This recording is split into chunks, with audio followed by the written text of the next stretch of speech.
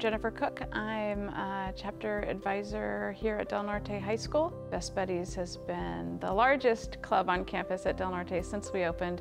Best Buddies has been a place where students with and without disabilities have really found a place to make connections. Ms. Cook became a big part in my family. I've been going to events since I was 6, so it was just an easy transition since I already knew what it was about.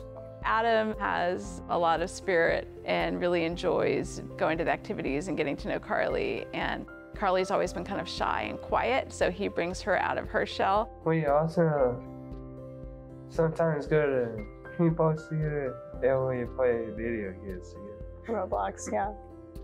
In the fall of 1989, I was a freshman at San Diego State, and I saw another young woman, Annie Sullivan, who was in my sorority, and she was one of the founding members in 1989 of the San Diego State chapter of Best Buddies. And even though I was in a sorority in college, Best Buddies really became my thing. She's led a lot of the events, and she's the reason Best Buddies is where it is today in Del Norte.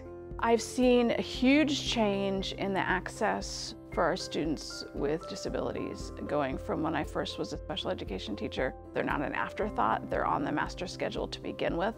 What classes do they want? They get the first priority. If they want to learn Mandarin, they're in Chinese, and if they want to learn coding, they're in computers, and if they want to work in the student store, they're in there. No, it's not going to happen overnight. There might be some hiccups, but they really can get themselves out there. So over the years, I've seen so many young people launch. And then for our peer buddies, many of our students go on from the high school chapter and go on and continue in college. And I've had quite a few dozens of people become special education teachers. One of our presidents, Toby, is now a sophomore in college, and he's at the United Nations doing advocacy and internship advocacy for people with disabilities. I have another prior leadership team member. She's in law school, and she's going to be a lobbyist for disability rights. I think Best Buddies is a place for a lot of kids and people to know that you come as you are, and we accept you, and we love you, and we'll let you flourish and, become who you want to be.